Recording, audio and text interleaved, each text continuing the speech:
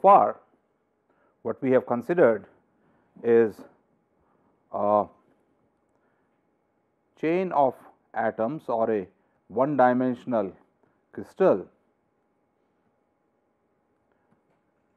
with the atoms interacting through a force which is proportional to the stretch of the assumed spring between them. So, we assume that the force on the atom at S site is proportional to C F S plus 1 minus F s plus C F s minus 1 minus F s. That is, the only thing that we assumed was the nearest neighbor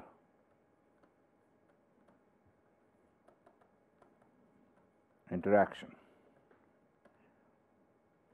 and we derived from this that the force F s is C F s plus 1 plus F s minus 1 minus 2 F s, and therefore, the equation of motion that we obtained was m F s double dot, where double dot is the second derivative of the displacement with respect to time, and this was equal to C F s plus 1 plus F s minus 1 minus 2 F s.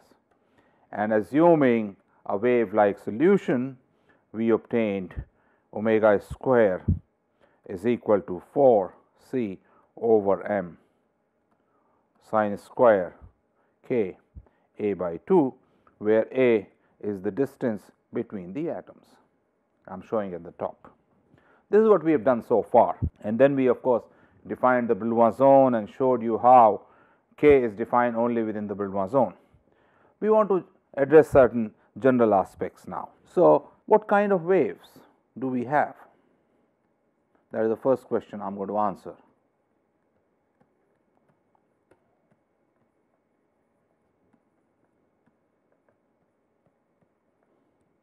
So, again looking back at this chain of atoms,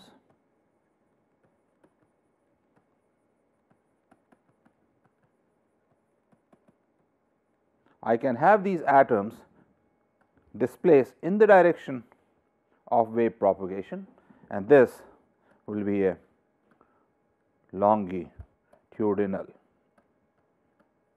wave. I can also have the atoms oscillating perpendicular to the direction of the chain, and this would be transverse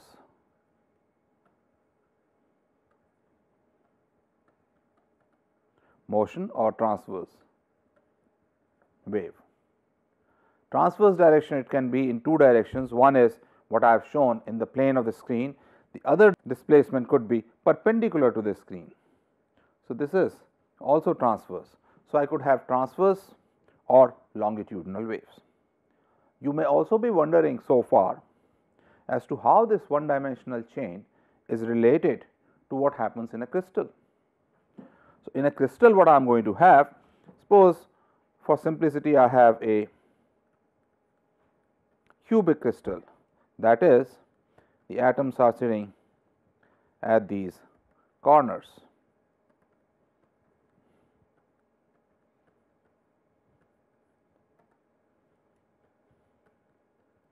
What this one dimensional motion represents is the displacement of these planes.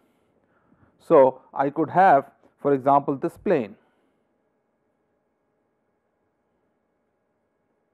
oscillating like this and the wave propagating like this. This would be a longitudinal wave in the direction of 1 0 0. Similarly, I could have waves propagating along the diagonal, I could have wave propagating along the body diagonal or phase diagonal. So, different planes which you have studied earlier can oscillate and propagate a wave, and this one dimensional motion that we have studied so far, or the motion in one dimensional crystal that we have studied so far, would be actually the motion of these planes, and that is precisely what happens in a crystal. So, let me write this: the motion in 1D that we have studied corresponds to motion of planes in a crystal. So, this is how we connect. So, what we have done is not a futile exercise, it is actually related to the motion of planes in a crystal, and later I will show you towards the end of this week's lectures that this is precisely what we study experimentally. So, that is one point I wanted to make. So, 2 points I have made is, one, that the motion considered in 1D crystal corresponds to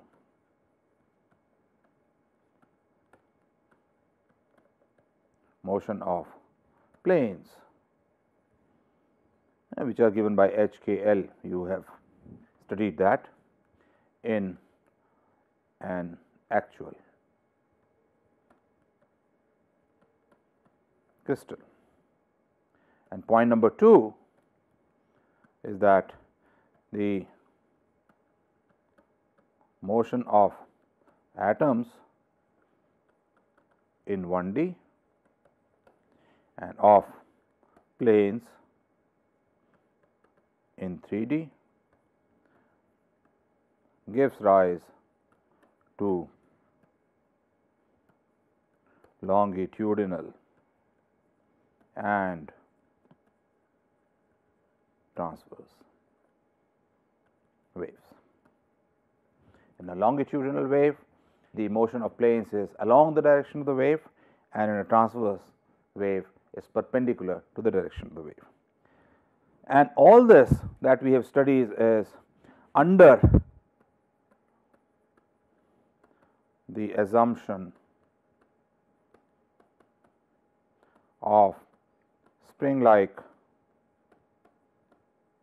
force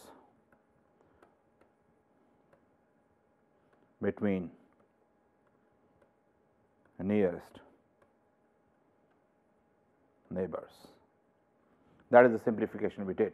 So, I want to take one step beyond it and see what happens if all the planes or all the atoms were interacting. How would this dispersion relation be modified?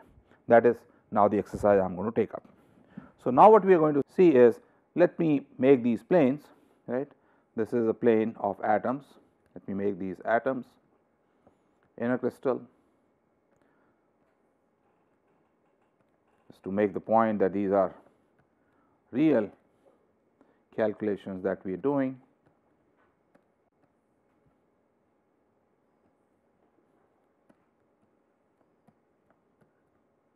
And so on. And what I am going to assume now is that, suppose I have the Sth plane is going to interact with S plus 1th plane, S plus 2 plane, and so on, and similarly S minus 1 plane, S minus 2 plane, and so on. And the force on the Sth plane is going to be Fs equals Cp due to the Pth plane minus Fs plus Cp Fs minus P minus Fs. This is force due to the plane on the negative side, plane on the positive side. I have assumed that for the force by the Pth plane, the coefficient of force is Cp, it changes with each plane, and then I have to sum over P. Since I have taken P on the negative side also, so I will sum over P greater than 0 only. So, you can check all the direction of the force and everything is correct. Now, the equation of motion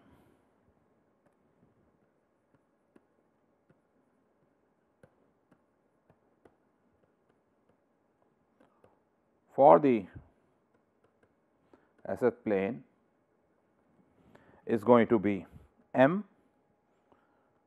d2 Fs by dt square is equal to summation p greater than 0 Cp Fs plus p minus Fs plus Cp Fs minus p minus Fs.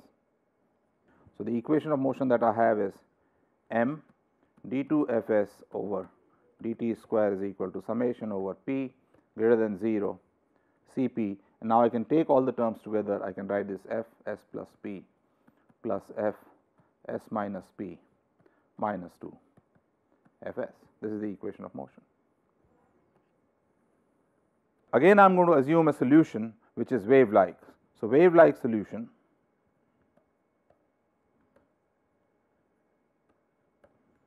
for SS plane is going to be Fs as a function of t is equal to some amplitude a e raised to I k s a minus omega t, and therefore, for S plus pth plane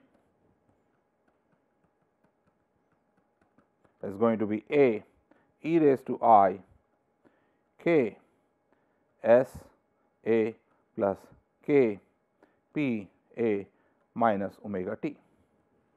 And when I substitute this in the equation above, what I am going to get is m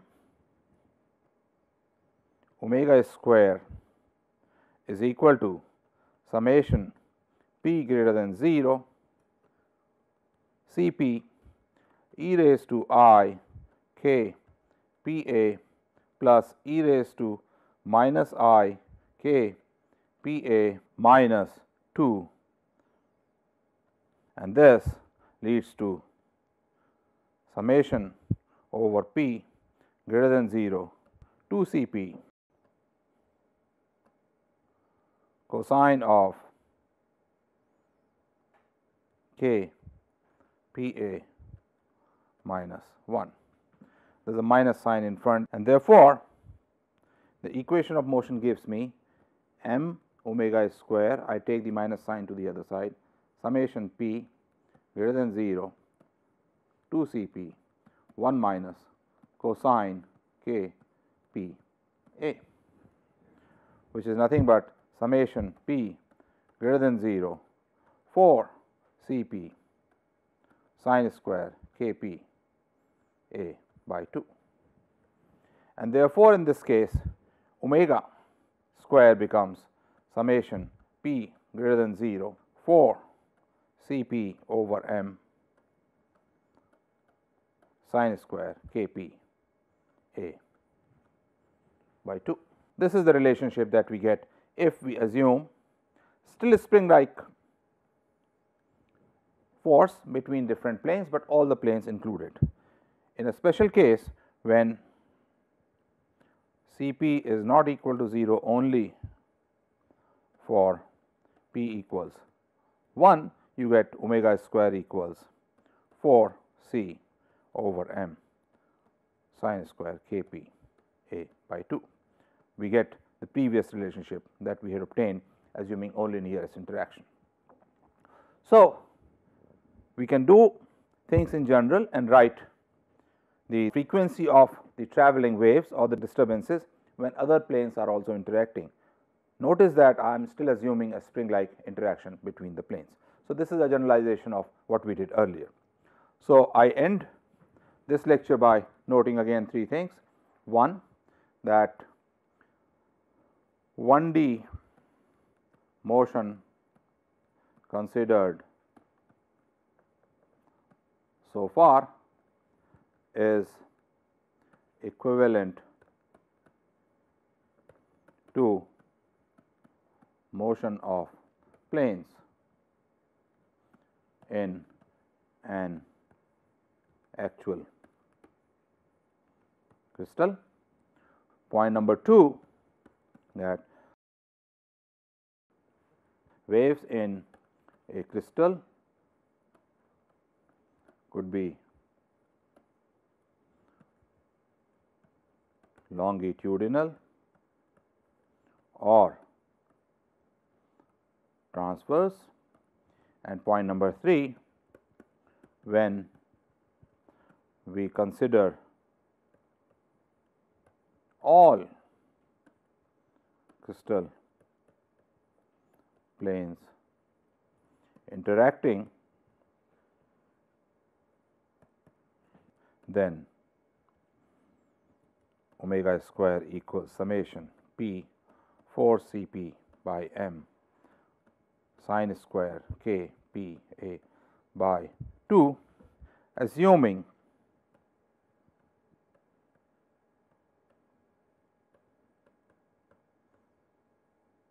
spring-like force